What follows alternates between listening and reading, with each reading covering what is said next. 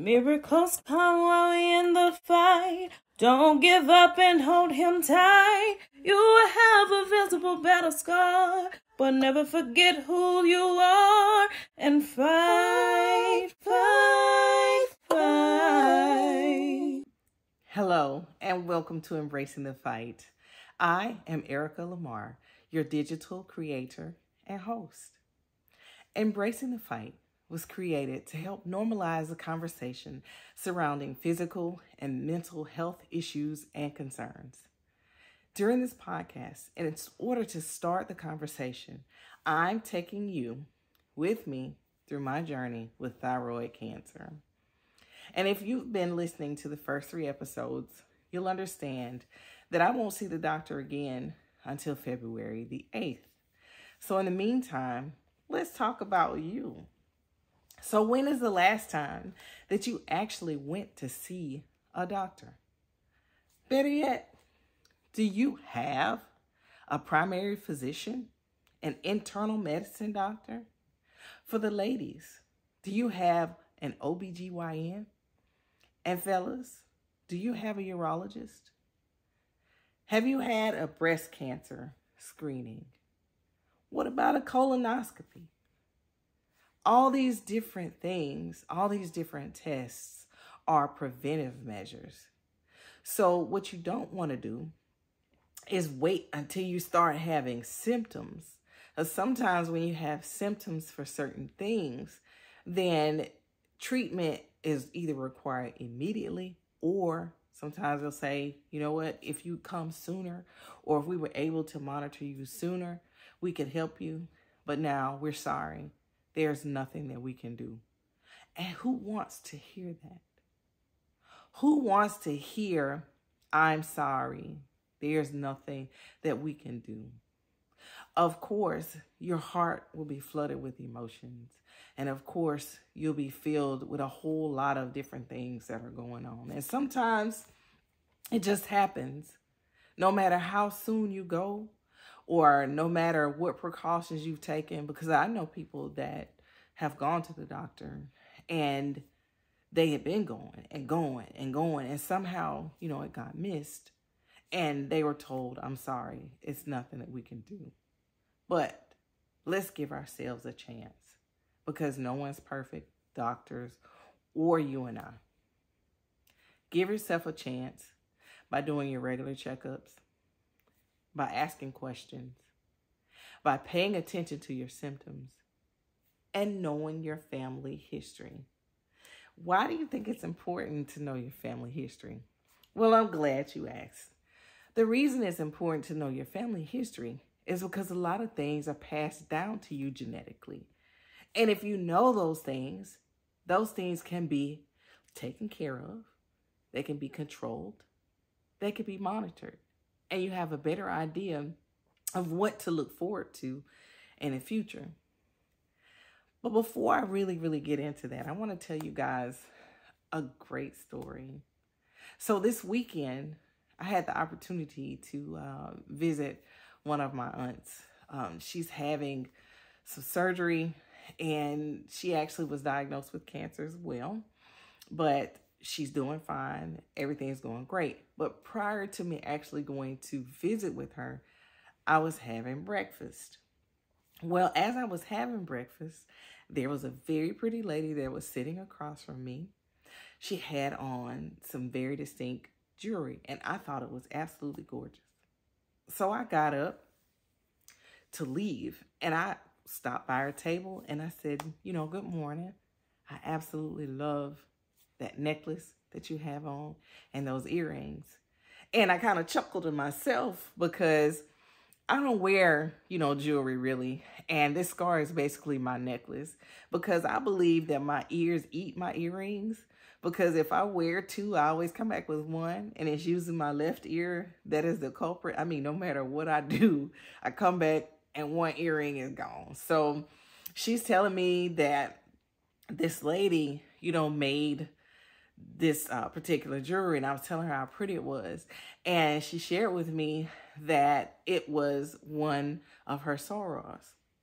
Imagine that. we're actually sorors, because I look down at our hand and I see, the insignia showing our sorority. Okay. Funny thing, she continues to talk, and she looks at my neck and she says, so you had thyroid cancer? And I said, I'm going through the process right now.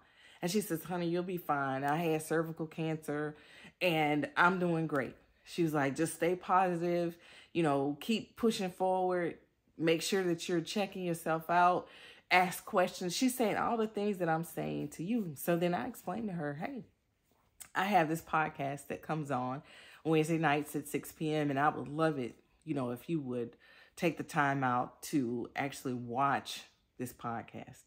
And she, without a doubt, took my information and said she would. So this is what I want to happen.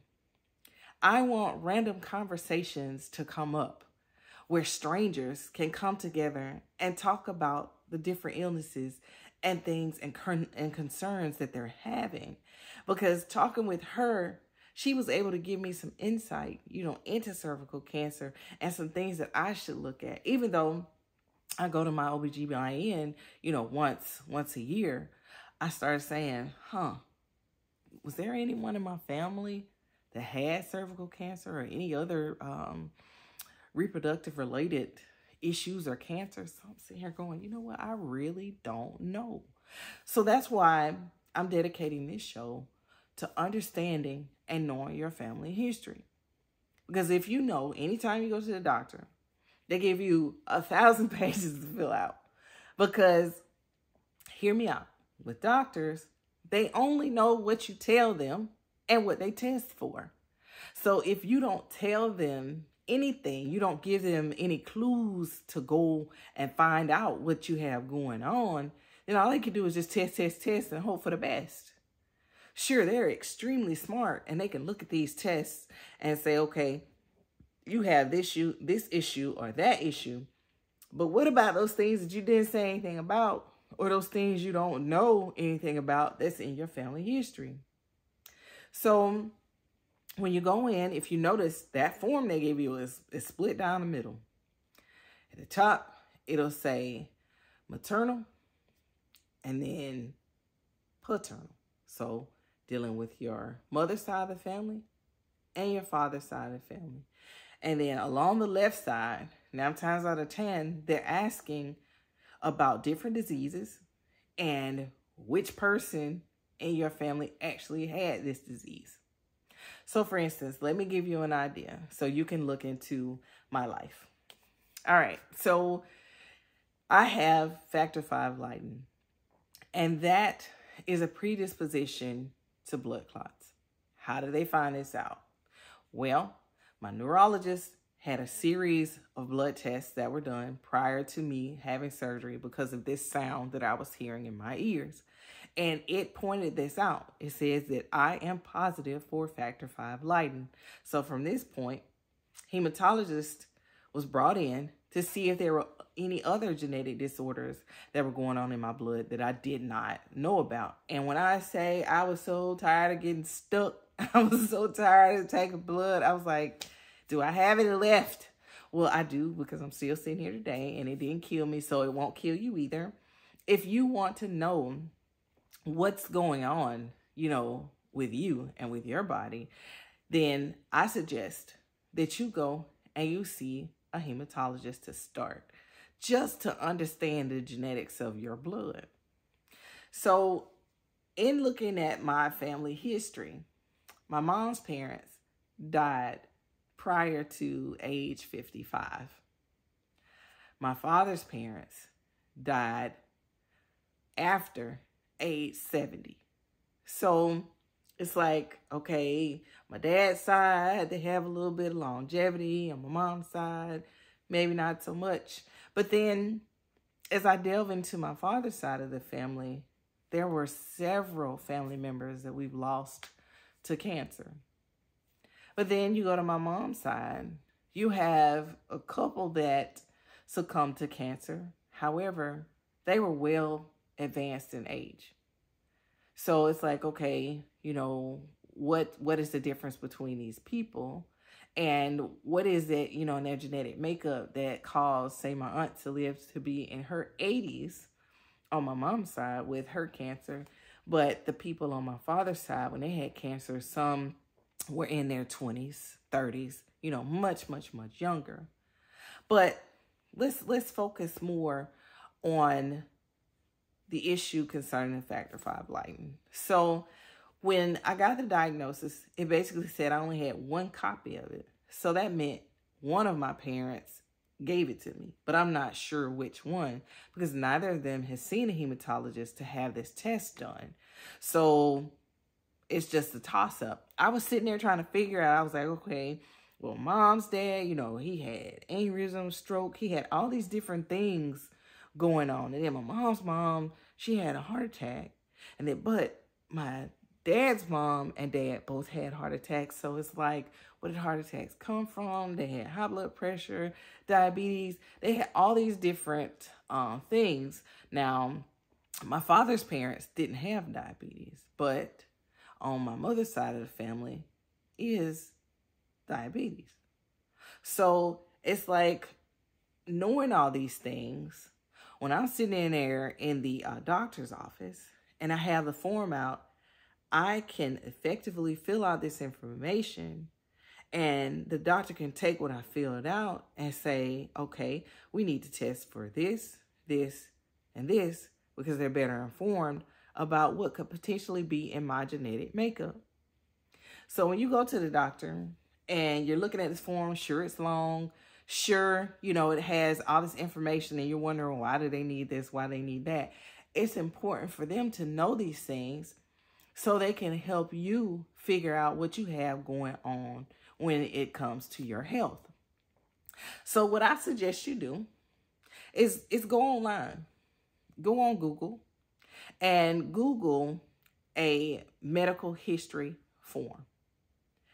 Take that form, print it out, write down everything that you know, and then talk with your family members. Find out the missing pieces. And then when you have all the information together, if you can get someone to type it up for you, or if you can type it up yourself and save it, every time you go to the doctor, you could print that form and you could give them that. That way you don't miss anything, you don't forget anything. If new things come, you just get that same form, put it on there. So as you live, your family medical history is going to change. And then it's very important that you share that information with your children so they know what to look forward to or what to consider when they're not well, or what type of doctor they should talk to based off what's been found concerning their family's medical history. So aside from that, you have people that were adopted or people who don't necessarily know their family history. Say that their parents, grandparents, say everybody is gone and there's no one that they have to talk to ask about these things.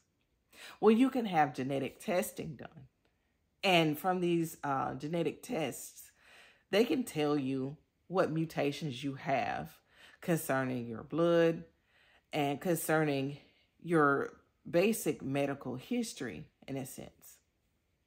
So I would suggest that you start with a hematologist. Now, I am not in medicine. I'm not a doctor. I'm not a nurse. None of that. But I know that if my parents weren't here today and I saw that I had a copy of factor V Leiden, I would know that it came from one of them. And I could go to, say, a cousin on either side of my family and say, hey, can you guys get tested? They could get tested. Now, say if one of them has 2 copies and one of them has 1, then you know 9 times out of 10 which side it came from. Maybe, maybe not. Because if you know how genetics actually works, it won't necessarily come out that way, considering, say, their parents both have it or one parent has it. But say if one side of your family doesn't have it at all and the other side of the family has it, ding, ding, ding, you know which person or which parent actually gave this to you. So you either inherit it from your mom or you inherit it from your dad. All right. Also, if you are so bold and you want to know, and this is speaking to those folks that don't know their medical history, the medical family history, and they don't have anyone that they can ask, you can also do DNA testing that helps you to see what's in your DNA. And it helps to determine what things you may be predisposed to.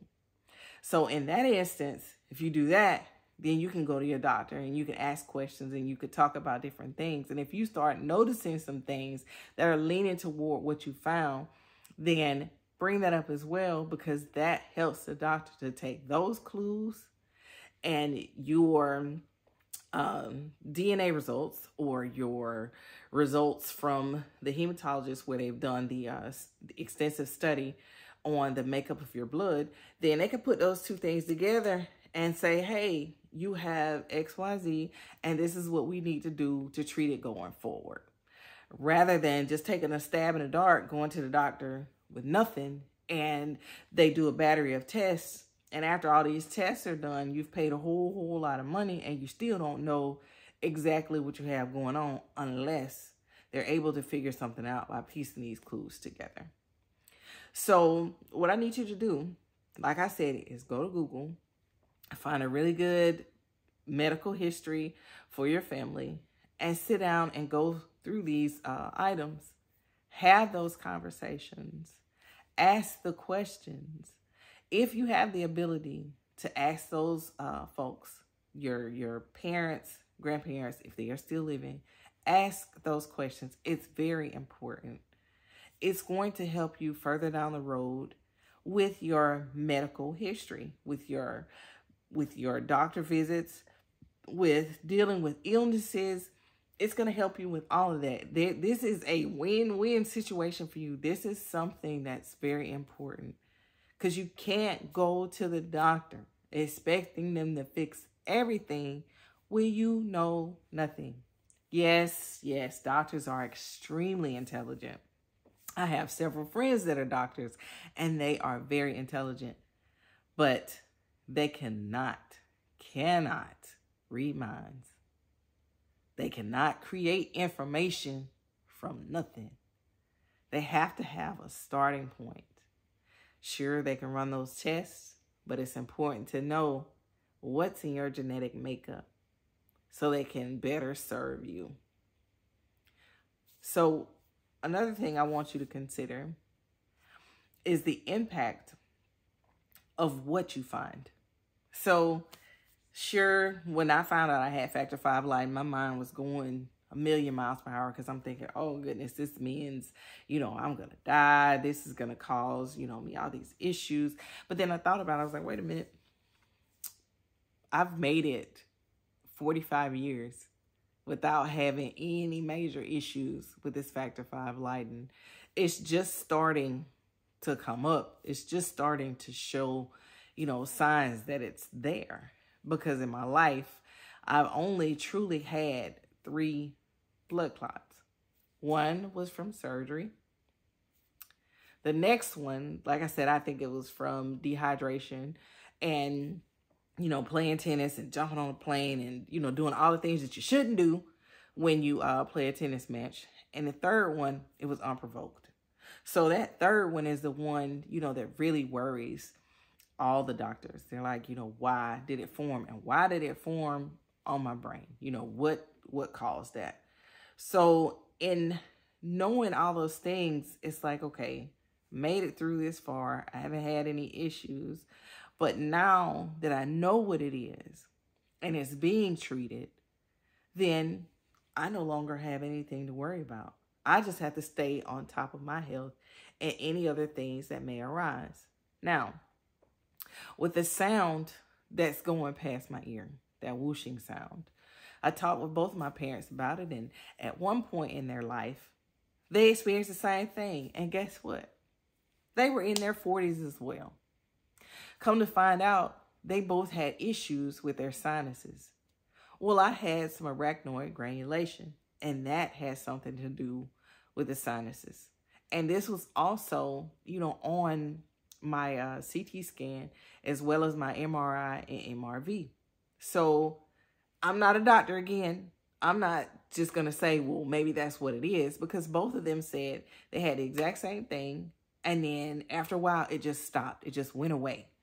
And it was funny to me when I was talking to my dad about it, because he was like, I don't know how you stand that sound, for that long, because it just sounds like, going past your ears. And it's like, how do you sleep like that? You got to do something to make that stop. Well, went to the neurologist to do the follow-up visit after my surgery. And she basically said, all we can do right now is monitor it, because we're not exactly sure, what's causing it. And it may just go away on its own. Imagine that. She said it could possibly be the fact that I need to continue to monitor it while the blood thinners are working on it, because it could just be, a little clot that's being stubborn that needs to be reduced in size so I don't hear this sound anymore. Who knows? I'm saying all that to say this. It's better the more information you have, the more people you can talk to and ask questions about relating to your health. It's more important for you to go online and look at proven sources, not these fly-by-night sources that are telling you if you hear a sound in your ear, you're going to die. That kind of stuff. You need to look at some proven medical sources, medical journals that give you information, or set up a telemed visit. Telemed visits usually last about 30 minutes. And what you do in those visits is you actually talk to the doctor about issues that you're having. So to make the most of a telemed visit, what I think you should do is get you a notepad, write down all the questions that you have. And then when you're going through the telemed visit, ask those questions one by one and take notes. Or, hey, with technology, record it. That way, if some things aren't necessarily clear or you don't remember what they said, you can always go back and look at it, listen to it again, and then say, hey, okay, I understand now. I get it. So be prepared when it comes to your health. So if you don't get anything from today's podcast, what I want you to get is to be prepared. 1, know your family medical history. Get a form, fill it out, have it readily available where you can either email it to your doctor, or you could bring it as a paper copy to give to your doctor to be placed into your medical file. Or if you want to just sit there during your doctor's visit and transfer that information from the form that you have to the form that they have, so that their documentation, is kept uniform for them, then you could do that as well. And then the second thing that I really want you to do, or to get from this podcast, is that you should create a form, create information that you want to know, so you can get the most out of your telemed visit, out of your regular doctor visits. Because what's the point of going to the doctor and they say, hey, how you doing today? And you're like, oh, I'm fine. And you're not fine. You have some things that are going on. Last week your big toe was hurting and you don't know why, but it just stopped for no reason. It's those type of things that you need to pay attention to, even if you have to take a notepad and start writing stuff down. Because I know when I was younger, we used to laugh and joke with my mom, like, Mom, why do you have this notepad that said, hit my foot on the edge of the table, or missed a step going down the stairs? And she said that she had to remember those things, because if something hurt later on, she would know what caused it. So let's take that same mentality and say, when things hurt us or things bother us, we need to take note of it. So when we do go to the doctor the next time, we can share that. That way they can look at it and start to help us determine what's wrong, rather than get home and say, dang, I forgot that. Because when's the next time you're going to go to the doctor? And do you think you're going to remember the next time? Who knows? So let's don't leave anything up to chance. Take the time to write this information down. And if you have aging parents, take the time to sit down with them, have this conversation, get this information from them for you, and create one for them as well, because you can also help them with their medical journey. This all starts with you. Because you are listening, because you care, you can help yourself as well as your family, friends, or anyone you come in contact with that you're concerned about their health. Thank you so much for tuning in to today's episode of Embracing the Fight. I am Erica Lamar, your digital creator and host. Have an absolutely amazing and extraordinary day.